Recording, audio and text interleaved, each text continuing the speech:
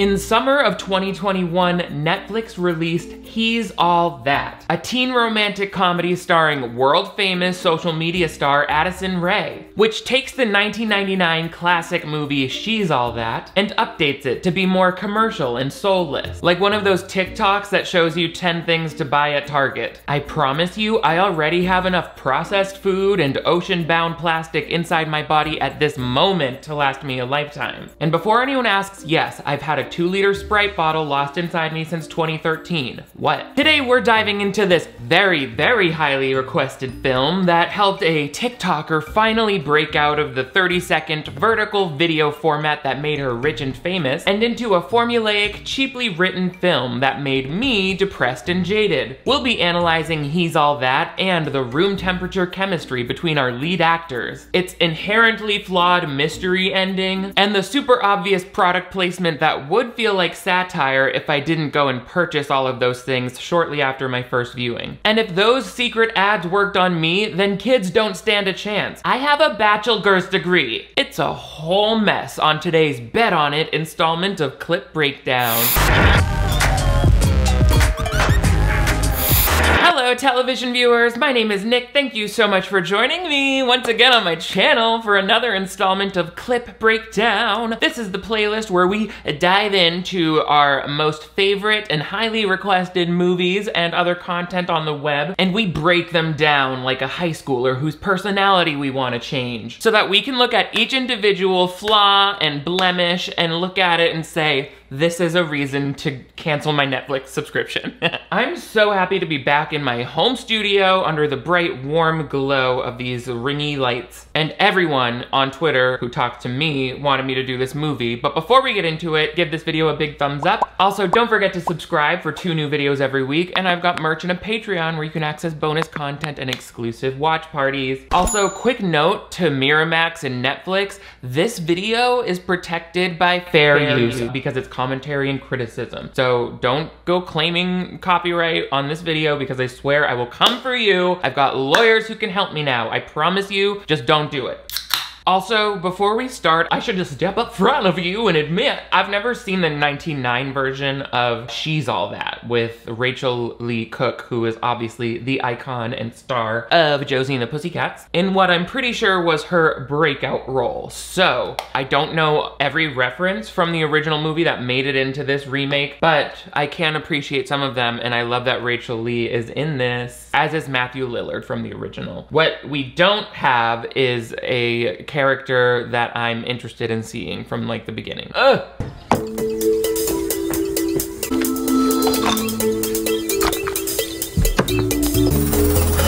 Good morning, guys. It's me, Paget Head to Toe here. I would be in those comments at 5 a.m. with my caps lock on, like, girl, you did not just wake up wearing liquid highlighter, please. Also, if your subconscious is not already browsing Sephora.com at this point, then no offense, but your subconscious is sort of an idiot. I, for one, am impressed that they managed to feature no less than 6 beauty brands within the first story beat, because it shows that the filmmakers have given equal attention to both the narrative and ensuring that Drunk Elephant Skincare has brand awareness with Gen Z as they start earning those post-college salaries. Right from this little setup, we get that supposedly our main character, Paget, is kind of shallow. You know, she had to put on makeup and then get back on camera and pretend like she had woke up like this. We talk about makeovers, self-improvement, and how to become the most spectacular you. I don't need any advice on how to make a spectacle of myself, okay? I just pretend to faint while waiting in line at the bank. Oh, you just wanted to wire that paycheck to your grandmother without any drama? Well, too bad, because I need either good or bad attention right now. As you can probably tell, I don't have any issues that a teenager would be capable of fixing. We're only a minute in and I already know I pulled too many clips from this video. Like, I had something to say about almost every little thing in this movie. I didn't get my full 8 last night because I was up studying and, as some of you saw, baking some super delicious treats. Paget, sweetie, please tell me you haven't started doing cake sitting live streams before your college applications went out. The people on those admissions boards are like colonial Puritans when it comes to their students creating adult content. Well then why are the notebooks at the school store 25 bucks? Oh, one nice thing is that the writer of the original She's All That is also the writer of this movie. I don't know what happened to this man's writing skills over the years. Maybe Netflix kind of dumbed down the script a little bit, but not the same. Like the first one must have been better than this. Andy Lala 09 wants to know how my morning routine is different after a late night. Well, step one is always to chisel the dried feces off my duvet cover and then make sure I can still find my phone and wallet. Oh, this advice is for teenagers. In that case, I splash my face with cold water and blast Watermelon Sugar by Harry Styles. I'm really gunning to get the cover of 17 magazine this year because I'm dying to share my favorite Pinkberry toppings. I already told you there's a lot of product placement in this movie, but I'm still gonna keep telling you because there's not a whole lot that there isn't products placed in, and it's shocking. Like, we overdid it. These Bunny Venom Revival eye patches, some aloe head to toe glow oil to get rid of the dryness, and add a whisper of cream blush. Be careful, Paget. They say if you whisper cream blush into the mirror 5 times, the founder of Ilia Beauty will appear and tell you all about their new super serum skin tint. I think it's very clever that after Addison's character plugs the eye gels from Bunny Venom, which is the name of her fictional sponsor in the movie, she then goes on to promote 2 very real beauty products that fit in so organically to the scene. Like, how much did Ilia Beauty have to pay to get their hashtag on the screen while she held up their product? But listen, it's not all about makeup, okay? It's also about luxury toothpaste. Zoe World 88 says she has a giant zit. Take some soft toilet paper,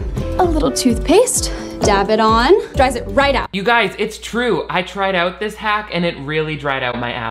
I need the kids at home to not paper mache their faces with Colgate and toilet paper. You can tell this influencer character was written by a man when she gives a beauty tip that we've been hearing over and over again since 1970. They've created skincare products since then. Arlie Fleming Jr. Has no one on TikTok heard of cortisone injections? As soon as Paget leaves her room, we get an idea that maybe her life is not as perfect as she presents online. Another late night? 7 to 7. Ugh, you know that awful feeling when you work an overnight 12-hour hospital shift and by the time you get home your makeup is all perfect and your hair gets a little piecey? I did like the reveal of Paget leaving her aesthetic bedroom and coming out into what clearly seems like a smaller and more modest house than you might expect. But I guess showing a woman with realistic looking skin or eyes without mascara is a layer of subtlety that Netflix viewers just aren't ready for yet. I love films that are like actually going there with their makeup. Like, give me realism. I used to do no makeup looks a lot in movies as a makeup artist, and I would always, you know, just do like full face of foundation and maybe some contour, but no blush.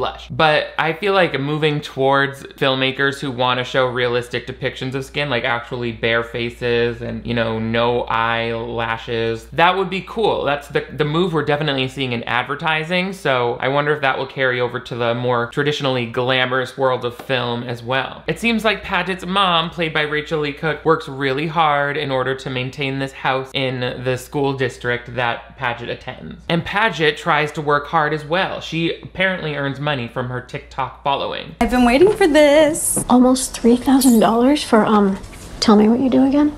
I'm just mostly kidding. Really? Because it seems like you're just mostly jealous, mother. Sorry, I get paid more to try out Korean face masks than you do to clean out people's folds, but you had all of nursing school to consider that and purchase a ring light of your own. Obviously, just kidding. Shout out to healthcare workers of all types who help protect their communities and save lives. We couldn't do it without you. I know that this movie was shot in the dead of the pandemic, like right in the midst, to the point where the first time I heard about it was because the production had to shut down a COVID testing site in order to shoot for one day, and everyone was like, okay, that's a little much. I mean, COVID site managed to do it. Apparently they had a price. This movie has a incredibly problematic habit of telling and not showing, which is like the #1 sin in filmmaking. Yeah, I Venmoed the repairman.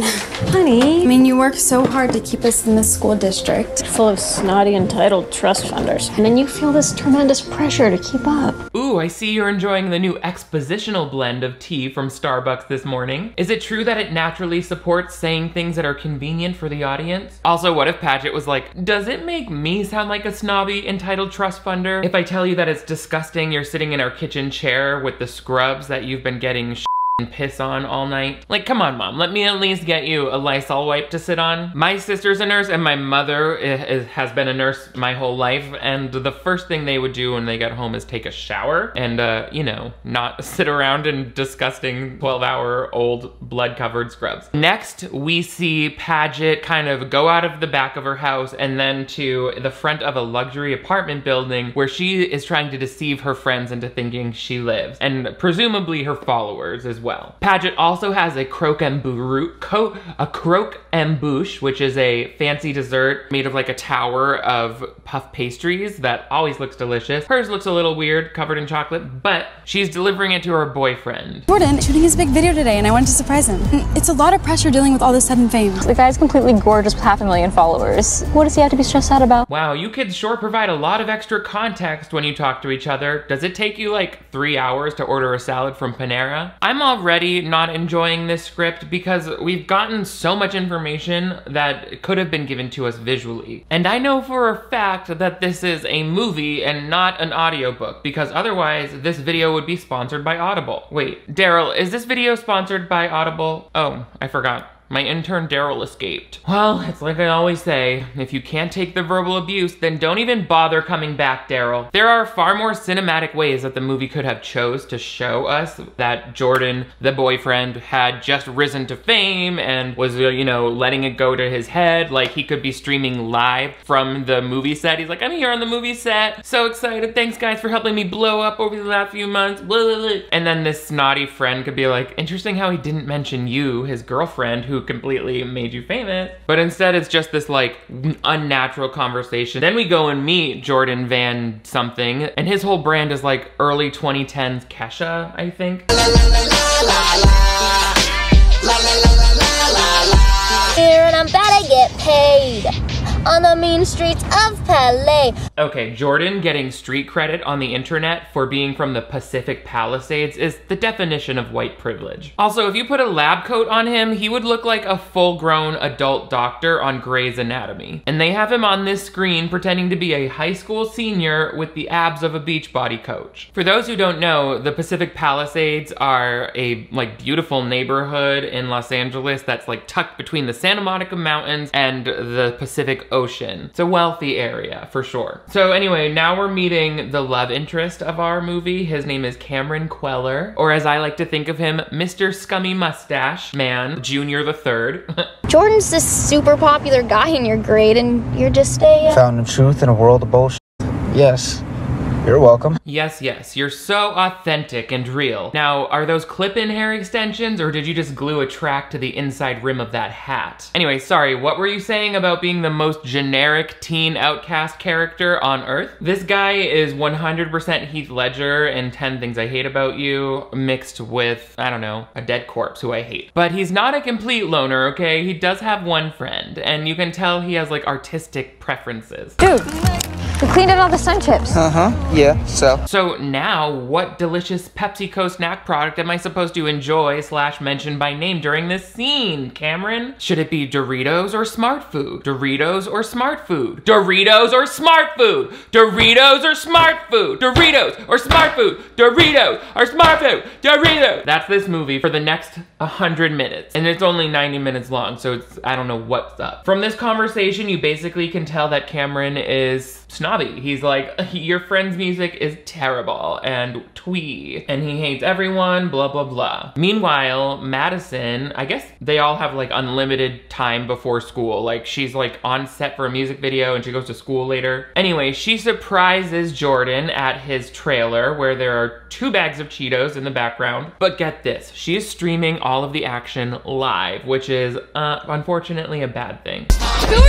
Jordan, what are you doing? Let's not freak out here, okay? Oh my god, I'm so sorry. Paget, I'm such a big fan. Who in the 5-star Amazon review wig is this, Jordan? You TikTok stars don't even deserve full-length music videos if your backup dancers are gonna hit the set looking like it's girls' weekend at Daytona Beach. On a budget. Value hotel, mama. Anyway, they kind of slut-shamed this woman named Aniston the whole time. They're like, what kind of name is Aniston? I'm like, your name is Paget. But maybe it's supposed to be a joke, because she's like, it's a family name, so maybe she's supposed to be related to Jennifer Aniston, but then wouldn't it be her last name? Yes. Even made it with almond flour, so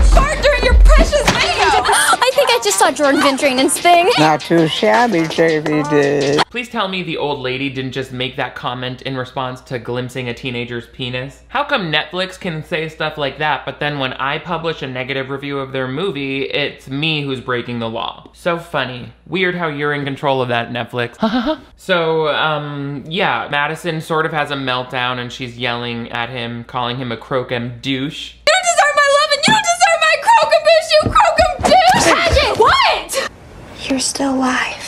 That seems like something you could really help out with, girl who's holding the phone and following the action. I don't know why it takes Paget until the end of the movie to realize that Alden was intentionally live on the scene recording that mental breakdown like she's trying to major in broadcast journalism next year. I feel like it really spoils the character arc, like twist that we get with Alden's character at the end of the movie. And they could have planned it so much better, like if she had Alden sneak in and put the hidden camera there so that it could be like a hidden camera video, but instead of recording it, she had it stream live. And then she could be like, I'm sorry, I thought you wanted it to be live. You know, like that could be more funny. But no, this is what we get. So the whole freak out goes live. Paget's at home, totally heartbroken, but don't worry, because her mom has come in to soothe her with product. Missing school today? Mom, I'm fine. Lucky Charms? Mom. I know it's not really what you eat anymore, but used to cheer you up when you were 8. And that's why I woke up today and thought, oh, Lucky Charms. And then I poured you a bowl and served it alongside another sealed container with the logo on it. And now we're having this little secondary chat about it to round out the integration. I mean, dialogue. It's insane to me that you can tell which brands paid extra to have the product integrated into the script and not just put on a counter. Do it yourself.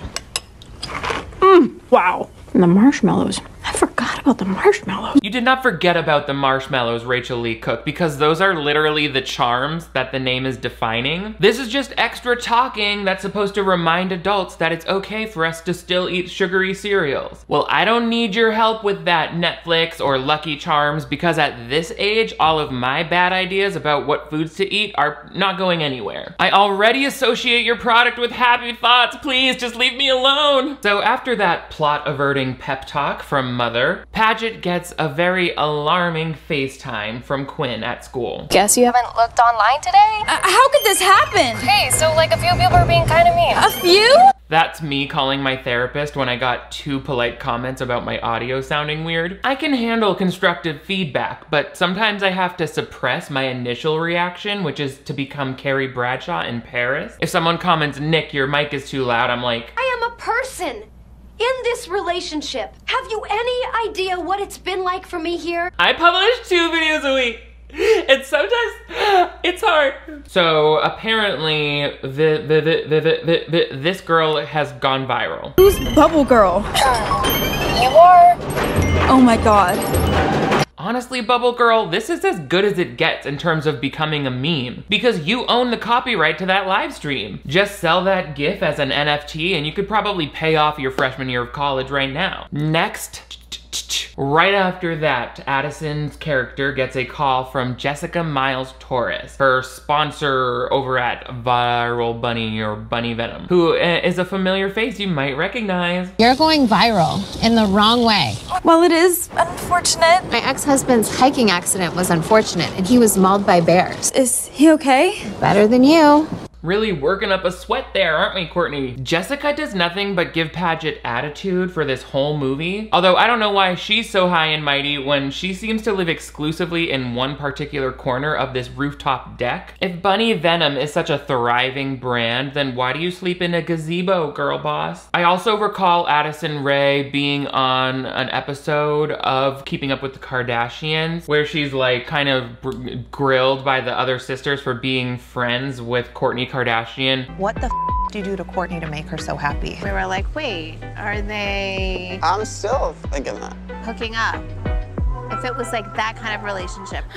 As though this 20-year-old is the weird one for befriending a 40-something-year-old. Like, ask Kourtney why she's friends with a child. Anyway, I don't know if that friendship is what led to this cameo in the movie or vice versa, but Doesn't matter, not to me. You were betrayed, mistreated, humiliated. The difference is you completely lost it in front of like a lot of people. Oop, they forgot to give Courtney a specific direction on what to do with her arm in that shot, so she just kept it stowed at a right angle on her lap. This movie does a bad job at making it clear why public opinion sways against Paget when she's the one who got cheated on. What if she like caught him cheating and then like stormed out on set and started streaming how mad she was, but somehow it all works out because she made a spectacle of herself that she looks like a jealous bully towards Aniston. Then it would make sense why some of her followers are suddenly hashtag Team Aniston, and it can be a comment on how fickle online audiences might be when they don't have the like full story. And it can kind of set up for us this character flaw in Paget where she's like a little bit manipulative and a little bit vengeful and compulsive. That would explain why she enters into this kind of selfish bet later on, because as it is, they make Paget seem way too perfect. She's like, I have a perfect life and I have straight A's and I have a beautiful smile, but my worst secret is I'm not as rich as people think. Like,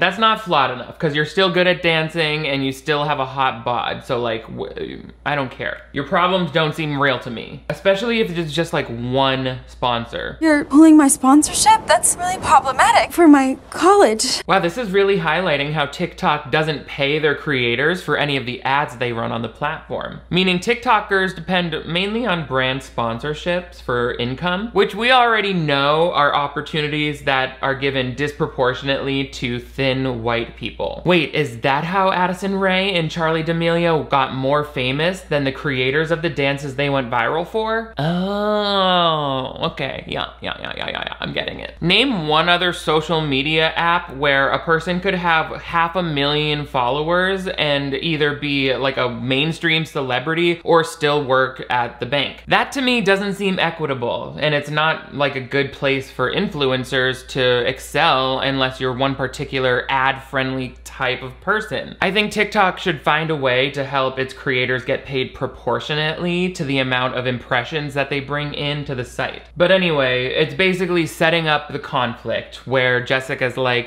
don't talk to me till you got your followers back. Click. Meanwhile, I'm already not liking the fishy smell around Alden. She kind of brought it on herself. You're saying she deserved it? After years of this hot boyfriend, insta-perfect corporate sponsor trade, I mean, something had to give. I really hope that it was supposed to be comedy, that she said corporate sponsor charade right as Quinn was shown holding a core water bottle the size of a telephone pole. When it cuts to the wide shot, it literally looks like two girls having lunch with their best friends who are human-sized water bottles. Like, those are Barbie proportions. A lot of leaps are made in logic in this conversation, so I just need you to buckle in. Makeovers are my thing, and I made that guy. So why don't you just make another Jordan? Why don't you just adjust your false eyelashes so they lay flat when you blink? There's another question, since your Miss Unsolved Mysteries over here. I wish that I had more establishment that Paget had somehow made Jordan famous. Like if he had been like, shout out to my girl who, you know, included me in her first video that made me famous, like whatever. Show me how he made her famous. If you mention it off screen, I'm like, it's hard to believe. And that's really important for me understanding why her whole brand is making people over, and it's important that she's able to show that she did it again. Like, is she well known for being the person who invented Jordan?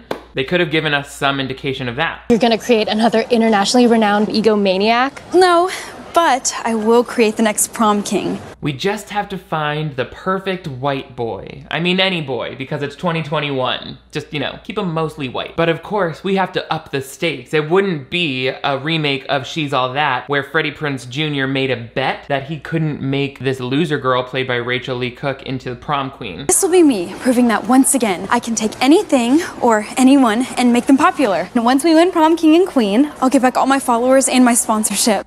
Do we really have to? Can't you just like start a Patreon or become a scientist like you wanted as a kid? That way this movie can cease to exist. Alden, for some reason, brings up a bet that they instantly both know what they're talking about, but they don't tell us. You don't think I can do it? I do think it'll be fun watching you try. A bet. The bet. You know, the one we always talked about. Are you sure that's a good idea? Sure. It'll just make it more fun when I win. That's literally the whole point of betting on something, but okay. I don't want to sound condescending, but I think it's really important that these kids make it to class and pay really close attention. I think I nailed that. Condescension who? Why, it's Condescension Tatas, the newest and most sultry showgirl in Hollywood. Hey, big spender! Sometimes I create new characters when the ones on screen are like melted vanilla ice cream that just spilled on the floor. So they do that little thing where they're like, maybe him? No, too hot. No, him? No, too cold. But it's like, oh, that guy's sketchy and sells drugs. Oh, that guy's a nerd and overweight. But then they come upon Cameron. You better shut your mouth. Queller, what the hell are you doing?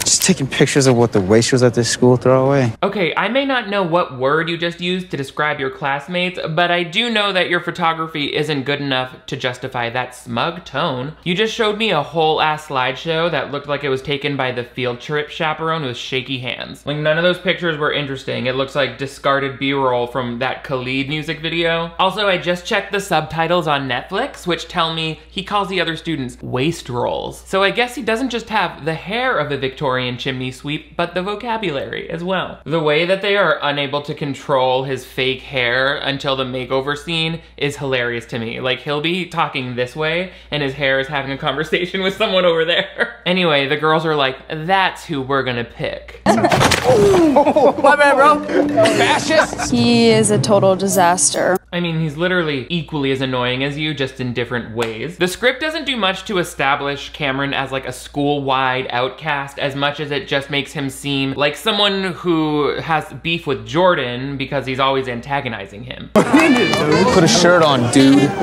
I don't want to stare at your underwear while I eat. You posers call this music? Please.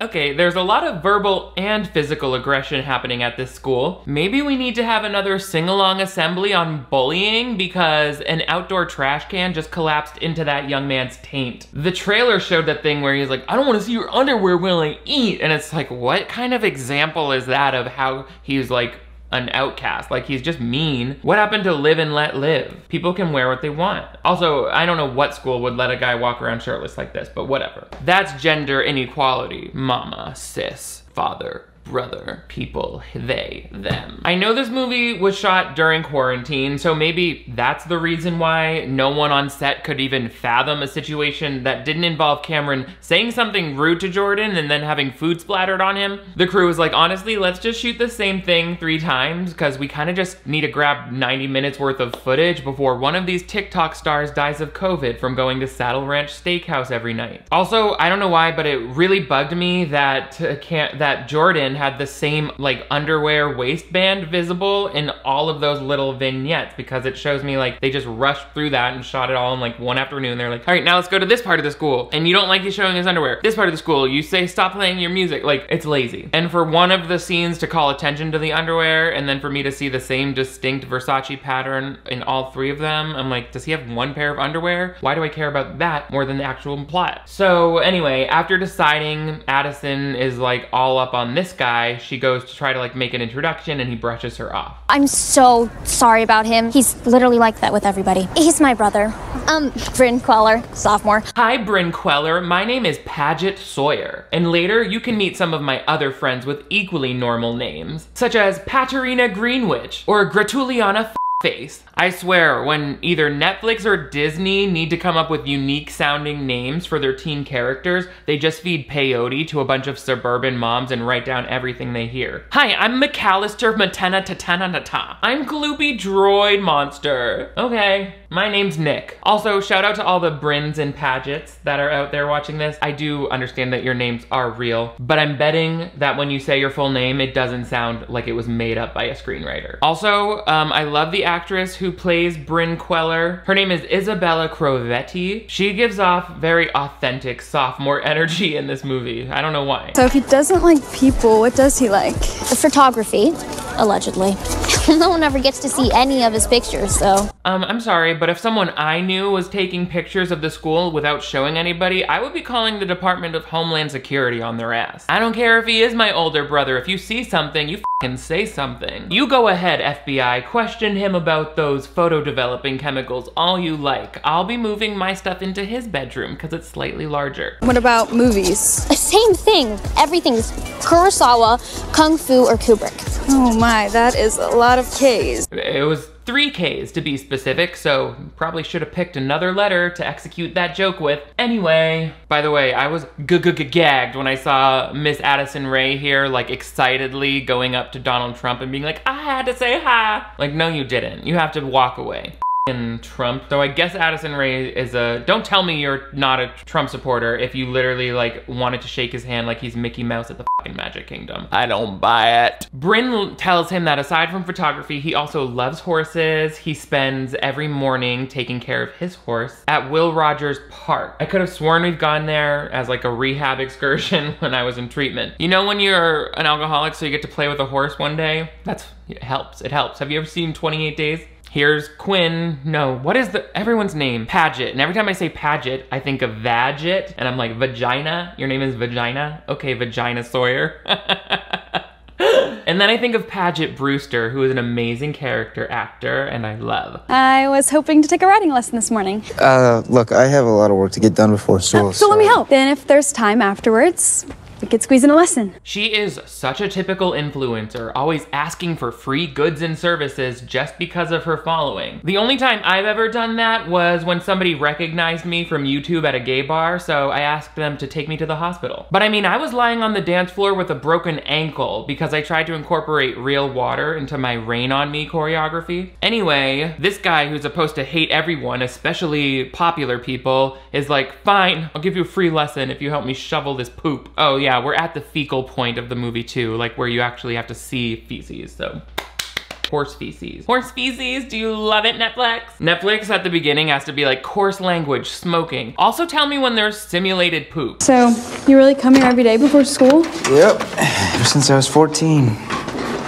Sweetheart, get your fingers away from your mouth. You were just shoveling manure. Also, what time is this kid waking up every morning? I'm supposed to believe that this kid is up at 4 a.m. every day to brush his horse when he can't even put that same effort into his own hair? That's weird. That's odd. This movie has plenty of like Wattpad fan fiction energy where this girl is just like so not like other girls, like such a dork. Oh my God, I'm sorry, I'm such a dork. So, do you have any previous riding experience? Just one time at a birthday party when I was 5. I think it was a baby horse. I believe the word you're looking for is pony. Oh my God, it's so embarrassing. Some girls like know how to flirt and like say the right word for things, and I'm just like some random dork who says baby horse. Like, why is anyone even friends with me, honestly, though, like even though like that's the tea. I hate the overacting. Even what's his f***ing name, who's been in a lot of TV shows, I think it's all pushed to the extreme here. I believe the word you're looking for is pony. Like, all right, bulging eyes. You can't enjoy this without sharing it with like 500 strangers? 500? Try 887,132. You take pictures? What's the difference? Too vast to even explain. Not really. In fact, the only difference I can spot is that there are people who actually want to see her photos while nobody even knows who you are or cares what you do. He's like, you're not gonna understand the difference because you're a girl, but it can't be considered art if people are able to actually look at and enjoy it. There's no such thing as popular art. That's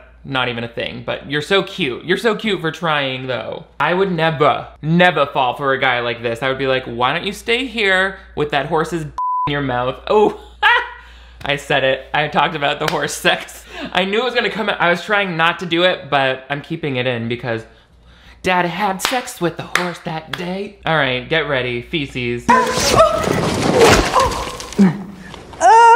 Disgusting. Sorry for laughing. It's just, I mean, aren't you captain of the dance team? So What? It's mostly grass, right? Were you two huffing the wood varnish before this scene got started? Your laughter is coming off as very unhinged, and Paget fully picked up horse poop with her bare hands to throw it at another person. That is pet chimpanzee behavior, mama. Go get some Kleenex. Also, it irritates me that they have already taken 2 opportunities in the first act to mention that Paget is the leader of the dance team, but they haven't actually shown it. It's just unusual since dancing is like one of the most visual forms of moving art art to exist. Sort of like film, you know, that thing that this is attempting to be. Also, she's like, it's mostly just grass, right? They must have cut out a line where he's like, it's mostly just grass, because we didn't hear that. Also, why it doesn't matter that she's the captain of the dance team when he pulled her off a horse and threw her into a pile of shit. Like, what are you the captain of? Giving me E. coli? Cameron is always now suddenly also talking about how he wants to travel the world after school. He's got too many things going on. His photography, his horse, his wanderlust, and now his weird way of holding and eating food. Start in Amsterdam. Queller, can we maybe do this later? I have a French quiz. But these are like the best fries I've seen in months. Cameron, I can't even understand what you're saying. Mostly because you're mumbling, also because I'm distracted by you cradling that bag of Doritos like a ball sack. Logo out, mama. That's how I'm gonna start drinking from this can. Merch, feature the merch. Not hydrated. Movie's making me nuts. You know how sometimes I say I feel like a movie made me sick? I had a dry throat and irritated nasal passages throughout the time of making this movie, or no, making this video. It took me a full week. I think I was just adjusting to the desert air, but I blame this movie for weakening my mucous membranes. I have so many anal fissures. I'm sitting in a pool of blood right now. We also find out that Cameron doesn't have a hip phone, okay? He's old school with his old school phone. But Paget comes up and invites him to a party. Just wanted to say thank you for this morning. My butt is so sore. I could barely walk. Things got messy. Context, please? Nisha, it's not what you're thinking, okay? They were rolling around in horse together. In order to thank Cameron for the lesson, Paget invites the two of them to Quinn's karaoke party later on that day. And basically, Misha is like, this will be a start to your world adventure, just close to home, so convinces him to go. They show up, turns out it's a pool party. I don't know why Paget didn't tell them that. That seems kind of rude, but you know, also they could have made it intentional where they're like, oh, you have to get a TikTok of him looking out of place so that you can do a before and after. And then she's like, okay, I'll trick him into coming in his not bathing suit. Like, they could have done something there that makes Paget seem like she's really gung-ho about winning this bet, which we so far only know as the bet, the one we've been talking about forever. Like, we don't even know what the bet is. I hate. Wow, it's a pool party. What are we even doing here? You know, come on. Whoa. Eating free Pizza Hut is what we're doing. The Pizza Hut is actually $1 a slice. The money is going towards freshman Dylan Q's emergency brain surgery. It's not actually a profitable fundraising method, but you know, it gives the rich kids a storyline that seems a little more shareable for their pool party TikToks. Besides, when do you get to make fun of these guys in their own natural habitat? That's true. Isn't he doing that literally all day, every day when he talks to them negatively about their personal interests? It's not true. You're just saying stuff. I hate it. These characters aren't even acting like the characters they set us up to be, because he's sticking around for no reason. Oh, that you may be just a bit jealous of me. Yeah, it sounds like they're constipated, but for some reason they're happy about it. Sorry, but that's actually what you just sounded like. You want to make jokes about constipation when you deliver most of your lines like they're an over-hardened stool. But anyway, of course Paget comes up and greets them. I'm going to college in New York, so won't be doing this next year. Where are you guys going? Kind of opting out of that whole thing. Oh, like a gap year. Followed by another gap year, and then a gap life. Did he just say he wants to work at the Gap his whole life? I hope so, because I feel like his character needs a little more motivation than loving photography and also horses. They later reveal that Cameron's mother is dead, so I wish that they could tie in his photography interest more closely, like something that his mother did and he learned from her, rather than just like, she supported me by giving me this camera. Also, like, he says gap year, gap life, but doesn't explain it. He's like, why, if he could give a reason that made sense for him, like, why would I go to photography school to learn about taking pictures when I could travel the world and actually take them? At least then it's like a logical explanation and not just like, you just want to go never have a job. Queller doesn't believe in college. Really? I believe it exists, I just think it's a huge waste of time and money. So... Paget said, okay, I'm gonna ski past that red flag a little faster so that way I don't even see it. This guy thinks a college degree is a waste of time and money in today's job market. He's like, I don't need to learn anything else even though I could afford it, because after I graduate, I'm going to be living my life as a horse, crawling on the ground and eating grass for free. Because the task of reviewing this movie was so laborious for me, I was not eating right, my fridge was empty, which is why I was so relieved when my box came from Every Plate. Every Plate is the the sponsor of today's video, and they are truly the best value meal kit in America. I know because I've tried other ones and they are way too expensive, but Every Plate gives you the same great quality ingredients and delicious recipes for less. Every Plate has really been helping me make sure that I'm staying healthy and having a cheaper alternative to takeout that ends up being just as delicious and probably more satisfying. I think of it like this: one serving of an Every Plate meal costs about the same as a cup of coffee. So now I just think of Every Plate as the one-stop shop that plans and shops and delivers all of the things I need for healthy food. Plus, I know that Every Plate has made me into a more intuitive home cook. Look at this delicious pasta and kale creamy dish that I put together last night. I honestly don't even remember doing it. It was that effortless, which is a sign that Every Plate has also been improving my skills in the kitchen. Get started with Every Plate for just $1.99 per meal by going to everyplate.com and entering code DiRamio 199. Listen, just because I know how to cook, it doesn't mean this movie isn't cooked. Mama, it's cooked. Now we get our first ever glimpse of Addison's performing talent that she's apparently had that makes her the captain of the dance team. They honestly needed to establish the dance team in the first act so that I could see who else is on it, how impressive they are, what the school's reaction to it is. All of that would help me really understand Addison's popularity more than I do.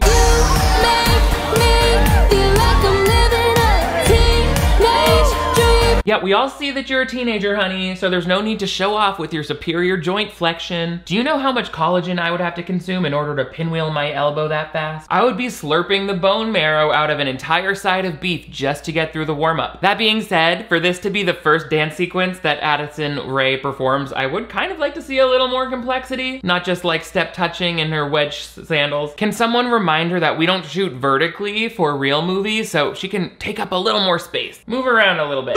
I don't even know why she bothers with college. She might as well just get a residency in Vegas, am I right? You are wrong. I mean, she actually sounds like she's trying to sing backup to Katy Perry. My heart stops, just one touch. Don't ever look back. Don't ever look back. That's her. Just based off this karaoke performance, I don't think anyone would say they see her at a Vegas residency. As a resident of Vegas, sure, because that's the mecca for dancers who are just okay. But next, Paget's show-stopping performance is interrupted when Jordan shows up, her ex-boyfriend, along with Aniston, the girl he cheated with. Of course, Alden is I invited him. I didn't think he'd show up with her. Just don't invite him. Isn't that supposed to be your best friend? Anyway, Paget's unable to sing because she's nervous. And that's when Cameron, despite never mentioning that he could sing ever before this, gets up on stage and sings with her. And everyone is like, whoa, that was impressive. So it's sort of Cameron's first step out into the spotlight where people are like, weird kid's okay, I think. Pretty sure that is my cue to call for a car. Don't do that. We'll give you a ride. Can I get some KFC to go? Yeah, sure. Awesome. Nisha, you did not just snatch a family-sized bucket of fried chicken off the table on your way to the door. Now you won't just be the third wheel during this car ride, you'll also be the one causing it to smell like a food court. You have a really great voice. Cameron was in the Glee Club. What? I didn't know it was a secret. And I didn't know you were the greasy chicken gremlin who lives in my backseat. Whatever Colonel Sanders paid to have his product featured on screen was obviously not enough for them to get a food stylist on set, because that drumstick has more exposed muscle and dangling flesh than Gary Busey's. Also, just randomly mentioning oh, Cameron was in a Glee Club is super annoying, because it's they could have brought that up in a better way. Later, the little sister's you've changed so much since, mom died. If they had made it seem like singing or the Glee Club was something that he did back when his mom was alive and then gave up after she died, that would be more powerful rather than her just throwing it out this minute to explain why he could just barely carry a tune for Katy Perry. Before she gets out of the car, Addison's character puts her little clutch in the car, leaves it there on purpose, while being oh, I don't know anyone who lives in this building, because Nisha's my cousin lives here. And she's well, f you, I'm lying. And then the next day, we find out that this little singing session has caught the attention of the entire world. Do anything interesting? Not really. More than 2.6 million TikTok viewers back today. I wish that he just puked blood all over her face and then this turned into a zombie movie. But for real, he was so surprised it looked like there was actual bile in that spit take. He said, "Bleh." Next, this whole annoying thing with phone calls happens. I'm like, how is this a good use of screen time? Paget calls Bryn and is like, hey, can I come pick up something I left in your brother's car? I don't have his number. And I'm like, how did you get her number? And then while they're going to get the door, Paget gets another call from Jessica Miles Torres, who is basically like, oh, I saw your singing thing. Looks like we're moving in the right direction. I'm like, girl, you just crammed 2 phone calls into 1 minute of screen time instead of actually showing me something like of the story happening. Whoa, that just hit my light and then stayed there. It's right here. That was cool. That one's meant to stay on the desk. Sorry I got mad. Okay, so we learn a little bit more about Cameron and Bryn's family. Our dad lives in Sweden, and once a year he sends us these all-in-one presents. Kind of like Christmas and Hanukkah and our birthdays all smushed together. Why are we bringing this into the story? Coloring books, Legos, and Swedish Helga Barbie. Quite a haul, if you're 8. At least he's trying. Yeah, trying to abandon you. Girl, that father of yours is touring the Swedish countryside while you try to swing a B+ in science with the help of your brother and his bad hair extensions and your dead mom. It is the glass castle up in this Queller household. Jesus. Of course, doesn't stop Paget for asking for more free stuff. I was hoping you could give me another writing lesson.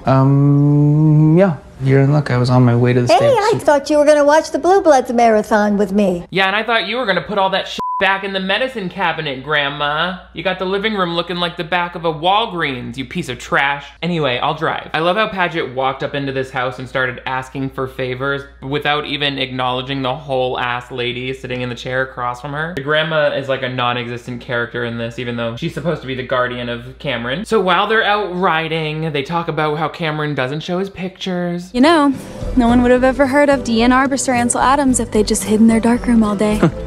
What?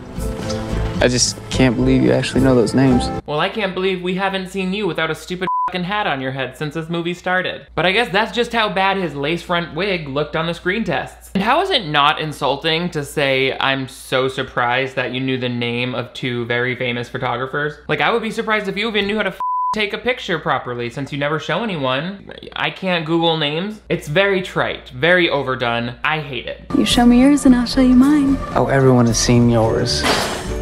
Sorry if that came out way dirtier than I intended it to. There's literally more on-screen chemistry between those 2 bored horses than between the lead actors. This dialogue makes me want to middle school bully some kids so badly, I'll tell you that much. Next, Cameron takes her to Union Station, a train station downtown that he likes to take photos in because he's so cool. So you've really never been to Union Station? Honestly, I didn't even know this was here. That was literally 2 garbage photos of nothing. He said, I captured photographic evidence that the McDonald's ice cream machine was working. People don't mind you just taking their picture? And sometimes I ask permission, sometimes I don't. After a while, you kind of develop a sense of when it's okay to shoot. Oh, I see. So you decide whether or not to ask for permission based on your finely tuned internal sense of whether or not you feel like it. What a uniquely cis male perspective. I am sure that really comes through in your artwork that you're too scared to show us. I hate this character. Jeans and Nutella lattes are insane. Wait, are you actually smiling? What? I've never seen you like this. He's actually been smiling an abnormal amount throughout the movie up until this point. It's just that most of those times it was because he was looking down on you or directly making fun of you to your face. But it's fun that you see that as personal growth. What a free thinker you kids are. At school, you're reserved. At the stables or here with your camera. No one in those places ever keyed the word loser into my truck door or put a fetal pig in my backpack. Now, how come they couldn't have included either of those events in that montage about what a loser you are, rather than just 3 very similar interactions with one person? Besides, I already told you that I need a lot of extra collagen, so if he still has any fetal pigs in his backpack, I would love to slurp out their cartilage. Finally, we get deep. We finally get deep when they're on a bench. You know what's boring in a movie? 2 people talking on a bench. They taught us that in film school, but apparently Netflix doesn't care about film school or whatever. High school's just a bunch of scared people pretending to be something they're not. Is that why you're wearing a Nickelback wig? Just curious. This place is real. You know, just like horses. Best detectors in the entire animal kingdom. Wait, is that like a known thing about horses? Also, is it trains or horses that you like more? Because this character's like favorite thing list is starting to muddy up the story. They said, how do we make this character seem super intriguing and interesting? What if he has hobbies? Her mom died 4 years ago. Plane crash. Oh, so that's why he prefers to take the train. Dead mom cliche, we have to have it. Someone's mom has to be dead. She was dating this guy named Marcus who flew a turboprop. And one Saturday morning, they were on their way back from Laramie. Okay, the more details you give us, the more this sounds like a rich people tragedy. I'm not saying it makes it less sad, I'm just saying how is it important for us in the movie to know that your mom died while a guy named Marcus with an expired pilot's license. Like, I just wanted an extra dance scene, but okay. He mentions that the camera is a gift that his mom gave him. Then she gets a text from Alden, who's like, are you ready to be branded a loser? Heard it's pretty painful. That's the only other hint we get about the bet they've been talking about their whole lives. And when I read that, I was like, I don't remember what they said the bet was about. And then I had to go back and rewind it, and they did not say, because they just said it's the one we've only talked about. To me, that's like a terrible addition to this movie's plot, because like it does not make the stakes higher whatsoever. I don't even know what happens, whether or not she loses this. Anyway, Addison is like, listen, my friend Alden is having a drop it like it's F. Scott birthday party, so it's like Great Gatsby themed. She somehow invites the little sister and Misha, the friend, as well. And then, you know, it wouldn't be the second act of a goddamn movie made for children without a goddamn montage of trying on goddamn clothes. So cheap, so boring, so overdone. Is it me or you, but something making me feel brand new? Feeling brand new. Since this montage is wasting 60 full seconds of my life, everyone in this scene owes me 1 minute of their life expectancy. Addison Rae is gonna get a cameo request from me where I just make her smoke an entire menthol cigarette on camera. They literally try to make a scene out of like all of them trying on hats and scarves. It's like, you don't try on a scarf. They're like, oh, I'm putting it on this way. It's like you didn't even have the time to change into real costumes, to show me multiple costumes. Then it goes into Cameron's makeover scene where other confusing stuff happens, like she uses an epilator to rip out his facial hair one by one. It's called a razor, sis. The same thing you use to clean up that with. Nope. I shouldn't say that. Here's the reveal of Cameron, and it's honestly the first time this poor actor gets to look not like a dirtbag in the movie. I love to lace, I feel so much, I get carried away, yeah. Breaking news in the heterosexual world, some shampoo and a little bit of concealer makes you look less shitty. Padgett's like, I invented male grooming. You can barely tell he's wearing foundation. Let's go to that stupid party.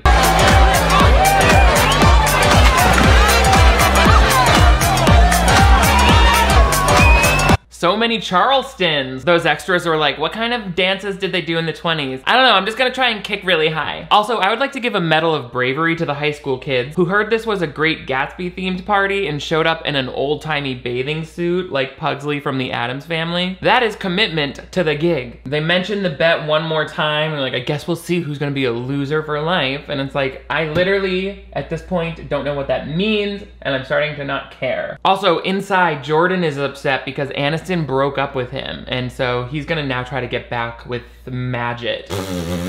Maggot! That's Maggot and Paget mixed together, sorry. We're at the 40-minute mark-ish of this movie, and it's about high time we got to some lesbianism. Netflix? Nice costume. Didn't think I'd see another Jordan Baker. Daisy is so overrated. Yeah, she didn't even know how to eat that. Am I right, English teachers? Also, you really thought you'd be the only person to dress as Jordan Baker? This is California. Half the girls on the track team at this school are femme tops. This is where Paget finally tells off Jordan when he tries to win her back and is like, our followers would love it if we got voted prom queen. She's like, I don't even care. And by the way, there are no mean streets of Pali. You live on the same block as Gwyneth Paltrow. Yeah, well, her daughter Apple was a total when she said she could smell weed outside my bedroom window. That's mean streets. That's what I mean by mean street. That's where Bryn, the little sister, happens upon Jordan. And he's like, hey, you wanna go get a drink? And it's like, you're drinking sponsored energy drinks. I feel like that's a Bang energy drink or something. I don't know what it is. But either way, they go off together while Paget and Bren, Cameron, these names. They go in the photo booth together, they have a cute moment, they're falling for one another, who cares? And as happy birthday is being sung to Alden, whose birthday it is, Brenna comes a running out. Hey, Bren, what's going on? Why are you making such a big deal out of this? It was nothing. We were just kissing, but then he started going for more, so I bonked him with the pool ball. Wow, what an intense, suspenseful sounding story. It almost sounds like it could have made a great scene in this movie if anyone had bothered to write it. But instead, Brynn is just giving us her podcast version of the events while carrying a prop from that more interesting scene and declaring it as her weapon like she just won a game of Clue. I don't know why they couldn't have just shown us this scene and then it makes Cameron and Paget seem more heroic, like where Cameron comes in, he's like, hey, what's going on in here? Blah, blah, blah. And then they like all escape from the party together, but instead we don't see any of that. Like, come on. So this means that Cameron and Jordan have to start fighting now. Anyone who has ever owned a camera is cringing over where he chose to set that down. If that's how he treats his most prized possession, imagine how ratty-tat-tattered his boxer shorts must be, Addison. His best pair of underwear probably looks like a primitive loincloth with Hanes printed on the waistband. But during this fight, Cameron is able to like duck all of the moves because his third interest, along with blah blah blah blah and shut the f up, is kung fu movies. So you know how watching kung fu makes you an instant kung fu expert? Like, you know how that happens? So, you know, basically Cameron wins the fight by getting a good knockout on Jordan, and then this happens. Don't forget your camera. No, no, no, no! Don't worry, Cameron. When you got that camera as a gift, it included an accidental damage policy. The only thing is, like, how much access do you have to your dead mom's email account? He's mad at Paget now. He's like, why did you start talking to me all of a sudden? And Alden is like, you really are falling for him, aren't you? I'm just worried about him, okay? That's all. You saw what happened. Look, if you want to welch on our bet now, I understand. I mean, the guy's a bigger train wreck than we expected. No. We're still on. The stakes have never been higher or lower. Or maybe they've stayed exactly the same. We're not sure because these teens have not yet revealed what the loser of this bet has to do. If you want me to care about Paget trying to win back all of her followers, then the bet that Alden proposes should escalate that conflict to its life or death extreme. Like when I drink a cold brew coffee before shopping at Target and fully hallucinate that I am on a Civil War battlefield. I think we need to A, know what the bet is, and B, I'm gonna tell you what the bet should be. Something that makes Addison's issue of needing to gain back her followers more extreme. For example, maybe we find out that even though Paget is the one who made Jordan famous, he already has 1 million followers and she's still trying to get up to 1 million. That way it's making a comment on how like male influencers have an easier time gaining popularity. And then maybe like Alden is a TikToker too, and the two of them are trying to race to get to 1 million followers first because that entitles them to some sort of privilege in the Palisades, maybe. A good bet would be if Alden is like, the loser of this bet has to turn their TikTok account private until the end of the school year or until the other person hits 1 million followers. And that way the other person gets to be the first girl at Pally to hit 1 million followers, and it makes it harder for Addison to ever solve her problem of earning the money for school. Maybe Alden is even like, hey, if you win, I'll pay for your first semester at college so you don't even have to worry about a sponsorship. Like, that would be a good bet because then I understand what's happening and why it needs to happen. It would make Paget's situation seem more dire and make a lot more sense when she does things like pretend that she doesn't care about Cameron. That would show that she still hasn't fully learned her lesson yet. She basically starts falling for him before the makeover, which doesn't make it seem like she's learning to be less shallow through this experience. Seems like she doesn't change at all, actually. In the meantime, after the party, Alden hooks up with Jordan, so not good friendship.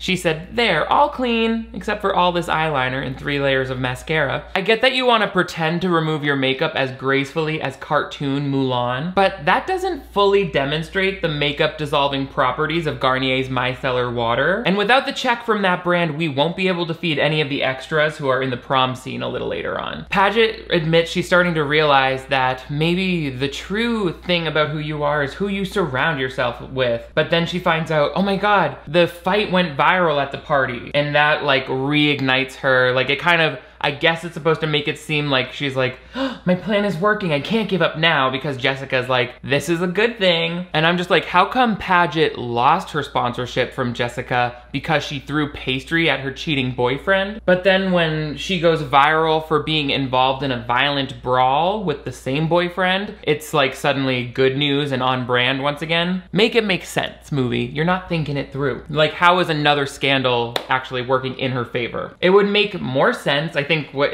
they're trying to show is that the public sentiment is now swinging back in favor of Paget and her new boy, Cameron. If people were like, I'm team Cameron and Paget now because that was crazy how he threw your mom's camera in. Like, if they could show the social media users getting involved in this story as though they're the audience by watching TikTok. Like, you know when we saw Brynn be like, I think I just saw Jordan's thing. If you could see other girls being like, I'm totally team Cameron. I'm totally team Aniston. You know, whatever. But we do get attempt at it like this when Cameron finds out that he's been nominated for Homecoming King. I'm Celeste. I just wanted to say that while I reject the whole idea of the prom court as an antiquated heteronormative construct. Thank you, Celeste. Finally someone with the same liberal sensibilities as me. In the same fashion sense as Charlize Theron in Mad Max Fury Road. Could you imagine if you actually ran for prom king?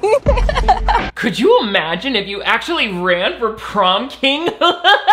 Sis, if you force that laughter any harder, you're about to start your period 7 days early. So Cameron is like, you know what? To show up Jordan, maybe I will run for prom king. So all of a sudden, Cameron's personality is not Mr. Outside the Norm anymore. He's like, wait, being popular is easy? I just had to get a haircut? Prom king, here I come! Jordan and Alden are a thing now. What the hell is going on? JVD out. You know how you were running for prom queen unopposed? That's actually brand new information to me, which is weird because it feels like I've been watching this movie for 1 century. Netflix says that this title is only 90 minutes long. By the time the final credits rolled, I had a full beard and had soiled myself on the couch as though I had been sitting there for 5 days. Netflix should make a documentary series about that. Alden is full-on villain now. She switched flip-floppity sides. I thought we were friends. Yeah, well, things aren't always the way they seem. You would know, right? You can drop the act. We know you're poor. Stop. Please. Did you really think you were fooling us? She said, you look more middle class than a 2-week-old manicure with your Walgreens body spray. Alden's like, we'll keep your secret for now. But honestly, I don't see how Paget's reputation is more at risk if people find out that she's from a lower income household. Like, won't people be more impressed with her makeover and styling skills if they know she's doing it on a budget? For example, aren't you more impressed with my smile after knowing that I do all my own dental work? Check it, mama. Most of these are still alive. After Alden leaves, Quinn is like, I heard her and Jordan are leaving the dance team and starting their own dance troupe. And I'm like, since when was Alden even on the dance team? We never heard that before. Why is everyone hearing things and telling me later when they could show me in a cinematic dance exchange? The lack of dancing in this dance-based movie is probably the most disappointing aspect for me, especially knowing that the real-life Addison Rae has a dance background and that's part of the reason why she's famous on TikTok. Like, there's only one good dance number. They could have made this like Bring It On, and then at least like when the story sucks, we're like, well, they had cool dance numbers. Not that Bring It On had a bad story. I'm thinking more of like the Bring It On sequel. You can tell that Paget and Cameron are getting closer because he lets her into a place that no other girl has ever been. His I'm just kidding. It's a dark room. Ah! I cannot believe you have your own dark room. Yeah, it was my 14th birthday present. So you've been taking pictures your whole life then? Kinda. If you consider from 14 to 18 your whole life. Also, it seems like after his mom died and his dad abandoned the family, they just put some red lights in the extra bedroom and were like, good news, there is a positive side to all of this. You little analog orphan film purist. Also, she's like, oh wow, lovely photos. Touching them with my full oily palm. Girl, have you ever touched a picture? Don't do that. She knocks some things over and while they're getting them, this is so cliche, they just talk. You know you could totally make money at this, right?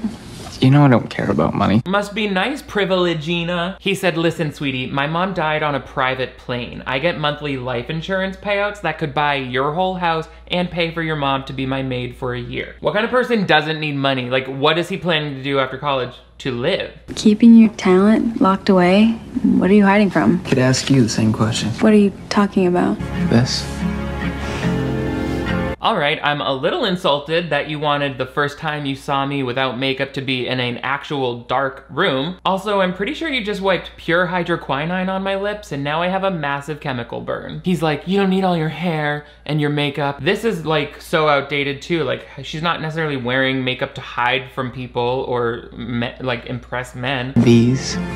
Not the eyelashes. They're glued on pretty tight. He's like, no, really, take them off. She's like, ow, they're f***ing semi-permanent, dude. God, I'm a TikTok star. I don't f*** with stripped lashes. They kiss. And then that's when Cameron says something like, I totally trust you. And that makes Paget feel bad because she's, you know, deceiving him. So she rushes off, which obviously leaves Cameron confused. So he asks for advice from somebody that I think no teenage boy would ever ask advice from. Like, she's your sister, man. Hey, you got a second? Well, sure. I've got all afternoon. The Old Navy Labor Day sale lasts through Tuesday with 2-for-1 jeans and new fleece cargo vest for the whole family. The amount of like dedicated screen time we give to product placement in this is like I want to tally up the minutes, but that would require more of my minutes, and I gotta move on, sis. I just kind of wanted your advice on something. I'm not joking with you, but after watching this movie 2.5 times, I went to the grocery store specifically because I could not stop thinking about Smart Food popcorn. Which, by the way, is a genius name for a snack because while eating it, I'm like, you're right, it is kind of smart to put salty cheese dust on my food. This girl, it knows everything, apparently. First kisses can be awkward.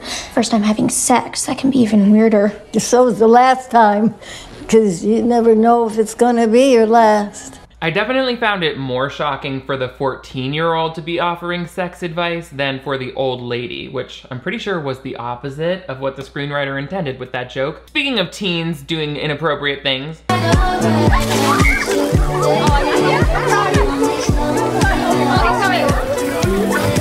And don't forget, this extended shot of the sexualized teen bikini car wash is now streaming on Netflix. So whip out those credit cards, perverts. By the way, Bryn's advice was that because he felt this way and she kissed him, Cameron should prom-pose to Addison, which is what happens now. You might not have screwed up as much as you think you did.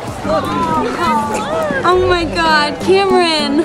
I know this isn't usually my style. Yeah, we saw your usual style. It looked like the underside of your hat probably smelled. Also, not this picture that looks like a zoom and enhance of some bank security camera footage. And then he Sharpied prom over the corner like a serial killer. And this is the guy who's like, I'm too smart and talented to go to art school. Like, I promise you, you should reconsider. Of course, things don't stay happy forever in the land of this. Yes! Sorry, I hate to interrupt this adorable moment, but Paget, do you think there's something you should tell Cameron first? Alden, what are you doing? She is bringing the chaotic evil energy that we're honestly going to need to keep the plot moving forward on this thing at a rate that won't have me losing my mind from boredom. If Alden weren't here to ruthlessly, pointlessly create conflict like a cartoon villain, the two leads of this movie would just be sitting on screen across from each other like a couple steamy mugs of Quaker Oats. But whatever, so now Alden makes Paget admit that he's a bet. I made a bet with Alden that I could take the biggest loser we could find so she could turn him into prom king. But that was before. Wait, so I was a bet?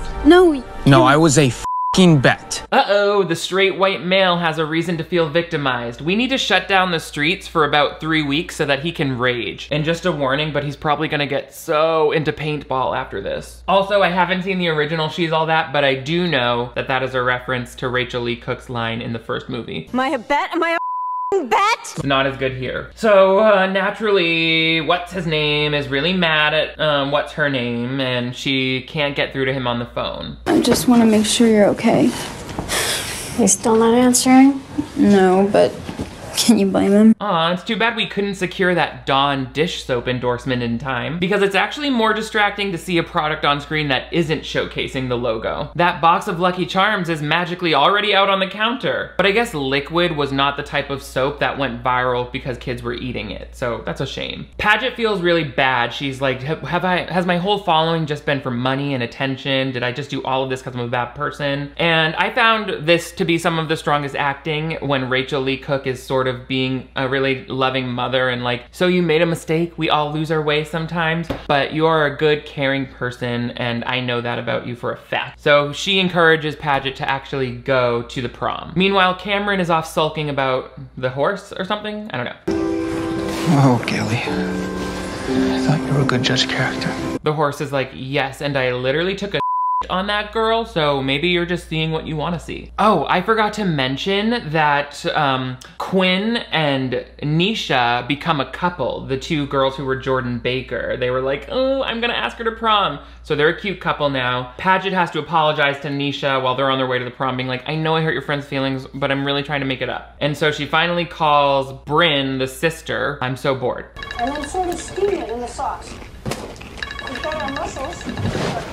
Screw off, Bubble Girl. You know not to bother me or my family during our Smart Food Power Hour. It's the only time of day where we can get the 8 to 10 cups of corn we need to digest food properly like farm-raised chickens. This is where Paget is like, listen, I know I hurt your brother's feeling. Please get him to go to prom. I don't remember. I have a really important favor to ask. Tell me why in the hell I should help you. I feel like Isabella's makeup artist had just started a new type of diet pill on the day they shot this scene because they were using a way heavier hand on this whole beat she's got. Maybe the actor herself was like, can you please give me makeup that I can leave on for my cousin's bat mitzvah this afternoon? So apparently Paget convinces Bryn to go talk to because she's like, I know you've lost more than me, but I would do anything to get your brother back. It's the only thing I care about, even though I lost my college fund, even though I lost my friends, I lost my followers. So Bryn shows up. What's in the bag? Formal wear, or the closest thing I could find to it in your closet. Dude, it's a disaster in there. Why are there so many Skittles on the floor? Because I spilled some Skittles. Ha ha ha, that's so funny, I can't even. Now tell me why this girl grabbed that bottle of Garnier micellar water and toned down her makeup in the Uber on the ride to this barn. You think I don't notice makeup incontinuity? That's the only thing I'm gonna notice when I'm watching a movie with nothing else going on but a bunch of bland-ass people talking with their mouths. I miss the way you used to be, you know, before Mom. Like, ever since you've been with Paget, okay? You've been back. Just checking, we're talking about a relationship that's lasted 3.5 days, right? I'm in no way, you know, a therapist or a doctor or a medical expert, but I am diagnosing this girl with that party girl attachment disorder that I saw in an episode of Law & Order SVU. Also, shout out to Isabella, she brings the acting in this scene. She's a very good actress. What else was she in that I'm remembering? Oh, she played young Joy in the movie Joy, so she's playing a young Jennifer Lawrence. She's on the TV show Jessie, lots of TV. She's a pro. But now that Paget has been convinced to go to the dance, there's somehow a dance team presentation that has now become a dance-off. You watch my facelifts and I'm concentrated and we're constipated when I walk this way. I don't know how or why they would need to have a dance competition in the middle of the prom, especially when one of those crews just formed yesterday. But I also feel like I just heard the vocalist say that he was looking constipated, so I'm kind of stuck on that. We're constipated when I walk this way. I would have been on the phone with my agent by the first dance rehearsal, like, you need to have it added to my contract that they show the other girl on screen when they come to the constipated part of the song. Oh, I hate this prom thing. Just end already. If they had done any dancing in the movie before this, it wouldn't feel so random or out of place. But they didn't, so it does. The other kids are like, woo, this prom sucks. We paid $50 a ticket for them to roll out some smart boards with jellyfish screensavers so we could watch some other people dance. Great. Finally, it's time to announce the prom king and queen. Look, I know this means a lot to some of you, so let's get through it so we can be done. That's me suffering through this movie because so many people on Twitter asked me to. Also, as you see, that's Matthew Lillard. He was in the original He's All That, She's All That. He only appears in this one scene, although they have his voiceover on the intercom throughout the movie in order to make it seem like he played a bigger part, but he doesn't. After making sure that Nisha and Quinn are both streaming when she goes on stage and wins prom queen, which she somehow knew she was gonna win, what happened to Alden running against her? Like, that was never even a close call. Why didn't that become a conflict? Doesn't matter. So this is all streaming live when Paget goes on stage to take her speech. This is me, and this is me too. But I'm gonna let you guys in on a little secret. It's all fake. She's like, I know you guys all think that I just have a conventionally attractive face, athletic body, and perfect features. But in reality, I had to get hair extensions put in, and that's like really pricey at the salon that I go to. Thank you for my bravery. Good night. Apparently this whole movie was about, you know, being yourself and not being fake on social media, even though, like, despite her putting on makeup before going live, which doesn't seem that weird, and despite her lying about where she lives, I didn't get enough evidence of her, like, truly faking parts of her personality. Like, could she have had some nerdy interest that she was afraid to let people know about online? Like, maybe she was really an amazing pianist as well as dancer, but you know, the piano didn't sell tickets or whatever. Either way, shut up me, whatever. Someone special once told me, high school's just a bunch of scared people pretending to be something they're not. But it doesn't have to be that way. Oh no, is she about to pitch us her religion? Quick, unplug her PowerPoint. This is a public school. I would be so annoyed if someone stood up there and said, high school is a bunch of scared pretending they know who they are when they don't. I would be like, maybe you are. No, just kidding. I mean, that is probably true about high schoolers, but high schoolers themselves don't realize it. That's sort of the point. So after that big moving speech, she relinquishes her crown and it goes to that character Celeste who we met once, and she punches Jordan in the face for some reason. So satisfying, really happy for her. When she's leaving the prom, Cameron texts her and is like, I loved your speech. And he rides up on horseback. I don't know how he saw it, like, cause he's like, my phone's a piece of crap, remember? So was he watching from miles away on a horse? Anyway, they finally make up right as Jessica is about to call her. Seriously? I'm done with her. Thank you. Now where were we? Now where were we? Really bringing it home with the emotional ending here on the last scene. Okay. Also, you're suddenly done with your Kardashian cameo, friend? Like, you don't need that sponsorship anymore? I'm pretty sure that losing your virginity before graduation doesn't come with a college scholarship, so you should probably familiarize yourself with FAFSA real quick, baby girl. They kissed. Matthew Lillard's dancing. Everyone's happy. And this is where we find out what happens to Addison with the rest of her social media career. I just want to say thank you to all my followers who came back to me, who are so supportive of my new direction. Cameron has promised to help me post photos every day along the way. Ew, I'll probably still follow you then, just because I kind of want to see how you act when he breaks up with you right before college. What's that gonna do to you? Also, what's with the unresolved plot points? Is Cameron going to college? Is he doing his gap life that he said? Did he find motivation to become a pro or to go pro with his career? Nothing, no development there. Cameron stays the same character, and then Addison stays the same character too. Love it. But at least we finally get to understand what, at the very last second, what the bet actually was. All right, Alden. Never say I'm someone who welches on a bet.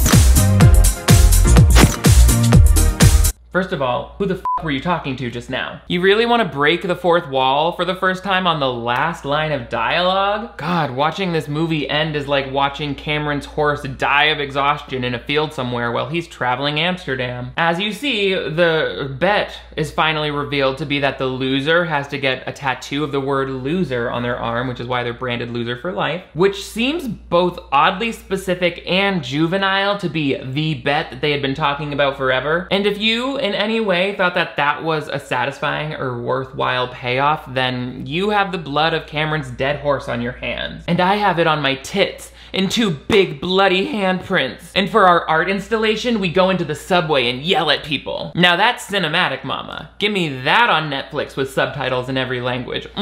Oh my goodness, we're done. That's all they wrote for He's All That. He was not all that, he was all bad. I'm gonna lose my mind if Netflix tries to copyright claim this video because I suffered to get this one out. I'm excited to go back to a Disney Channel movie that gives me at least a little bit of happy feelings and not this one that gave me like streptococcal bacteria in my throat. What did you guys think of this one? Some of you tweeted me saying that you think they cracked the perfect formula to a teen movie, and I'm like, no.